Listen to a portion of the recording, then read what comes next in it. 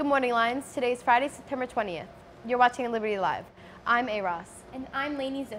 And let's see what's trending in the news today. Oh, wow. People are getting very excited for the Storm Area 51 day despite repeated warnings. Huh? Well, I'm going. Are you going? Yeah, I'll go. Okay. And now for today's science fact of the day. The most dangerous animal in the world is the common housefly. Because of their habits of visiting animal waste, they transmit more diseases than any other animal. The first meeting for the JLHS Lions Roar News Source is next Thursday, September 26th. If you want to help out with the official school Twitter and Instagram, visit Mr. Grubb in room C120.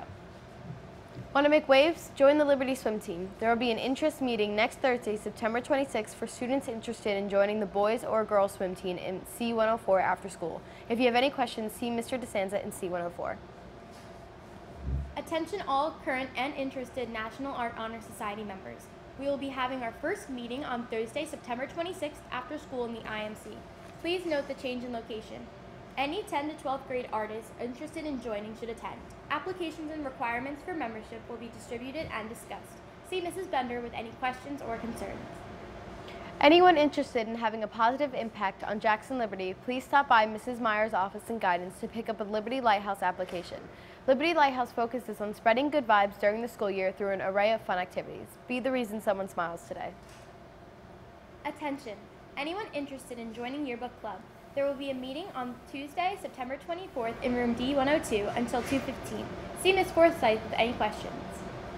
There will be a meeting for all members of Mu Alpha Theta today immediately after school in room B225. Plans for our fall fundraiser will be finalized at this meeting. Please see Mrs. Coyle for additional information. And the SAT word of the day is arrogance. It means offensively exaggerated belief in one's own superiority or importance. And now let's check in on today's weather. Today will be mostly sunny with a high of 78 and a low of 54. This weekend is going to be amazing with highs in low 80s and lows in the 60s. Wow, I cannot wait for that great weather for this weekend. Alrighty, and now it's time for this day in history. On September 20th, 1973, a highly publicized Battle of the Sexes tennis match, top women's player Billie Jean King, age 29, beats Bobby Riggs, age 55, a former #1 ranked men's player.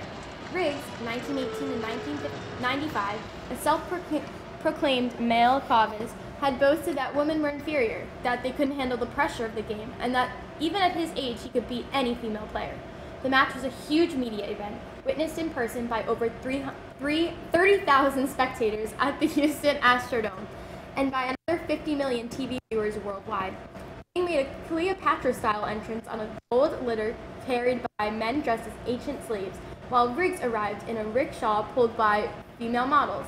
Legendary sportscaster Howard Cosell called the match, in which King beat Riggs 6-4, 6-3, and 6-3 again. King's achievement not only helped legitimize women's professional tennis and female athletes, but it was seen as a victory for women's rights in general. And that's all we have for today. Have a great day, Liberty.